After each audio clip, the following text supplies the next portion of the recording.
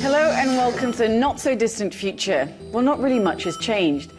Well, apart from some new means of transport.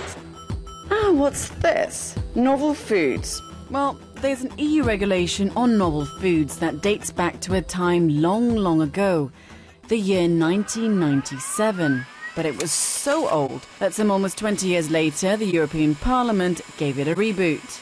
Before 1997, specialist or very unusual foods that had a small consumer market fell under the category of novel foods. Every country was responsible for deciding what was a novel food. But today, there's a centralised EU procedure. So what are novel foods? Well, novel foods can be produced or isolated from the cells or tissue cultures of animals, plants, microorganisms, algae and fungi.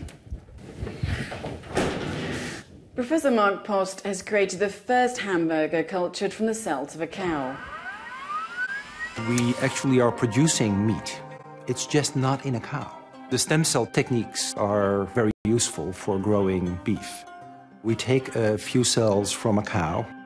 They divide by themselves, and if we provide those anchor points, the future tendons, they will self-organize into muscle. So a few cells that we take from this cow can turn into 10 tons of meat. Foods that undergo a production process can also come under the banner of novel foods, like for example nanomaterials like the ones being used in this lab in Brussels. Les nanoparticules sont des particules dont la taille est typiquement 1/1000e du diamètre de vos cheveux.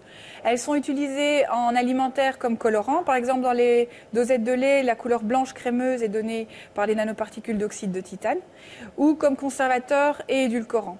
De par leur très petite taille, la réactivité de surface est très grande et donc elles sont potentiellement toxiques. Il est donc nécessaire de continuer d'avoir davantage de recherches sur ces nanomatériaux.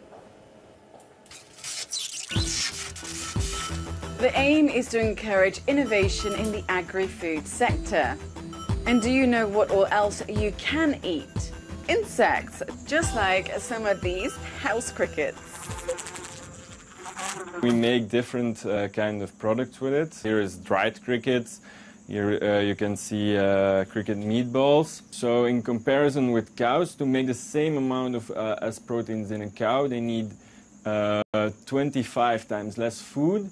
They need 300 times less water, and they produce 60 times less greenhouse gases. So yeah, it's tasting really good.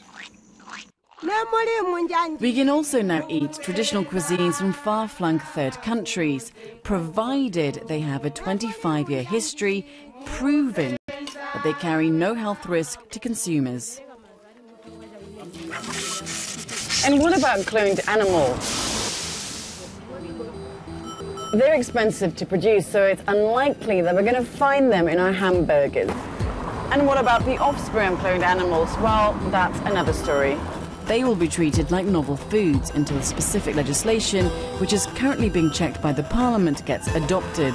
The European Food Safety Authority checks that foods are safe for us to eat. As the saying goes, prevention is better than a cure. If the EU cannot properly ascertain whether a product is safe or not, for example, if the science isn't behind it, it won't be allowed on the European market.